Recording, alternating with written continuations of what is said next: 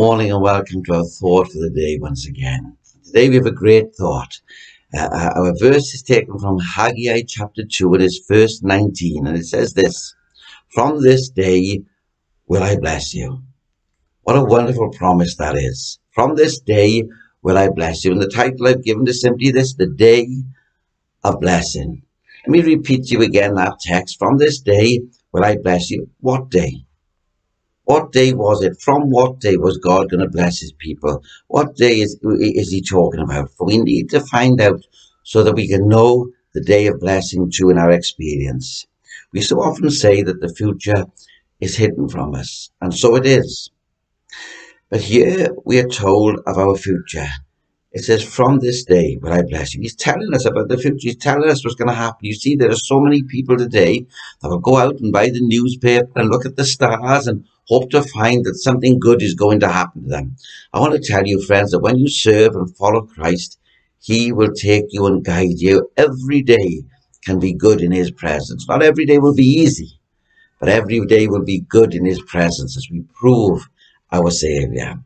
And it will do us good, friends, to note the day which is referred to here in this promise. You see, there have been days of great difficulty. Are you going through a day of great difficulty, great drought? Does it feel sometimes that the way is hard?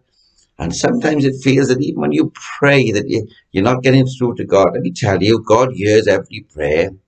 Great difficulty, drought, failure of the crops, blasting and mildew, it says, and all this had taken place. Why? Because the people sin. But now the Lord saw his loved ones and he chastened them. And because they'd been chastened, they began to obey his word. And they began to build the temple. And that's when he says, from this day that the foundation of the Lord's temple was laid, consider this day I will bless you. You see, obedience always brings blessing. Obedience always brings blessing. And we live in a day when God's church again needs to be built again upon God's word and upon his foundations, not on the ways of this world and the theories of men.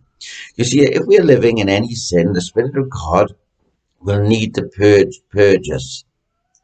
When he does, then comes the reward of his blessing. We can experience his smile and his grace and his further revelation of his truth will all prove to be a great blessing to you and to me. But very often with greater blessing there will come greater opposition from the enemy of our soul and from man. But also there will come a closer revelation of Christ. And I want to thank God this morning that if we have more revelation of Christ, then the opposition comes is not important, because he is greater. He that is in us is greater than he that is in the world. In verse 22, it says this: "And he would overthrow the thrones of kingdoms and destroy the strength of the kingdom of the heathen." You see, we must realize that there is no throne higher than the throne of God, that there is no power greater than the power of Almighty God.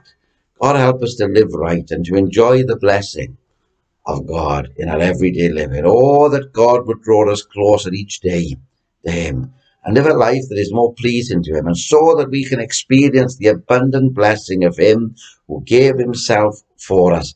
God help us to give ourselves for him. And the more we give to him, the more we're going to receive from him. May this day be a day of blessing, and may the days ahead be days of blessing, because we are serving him and giving ourselves. We are decreasing and he is increasing. God bless you. I trust you've been encouraged, and I look forward to speaking with you again tomorrow morning.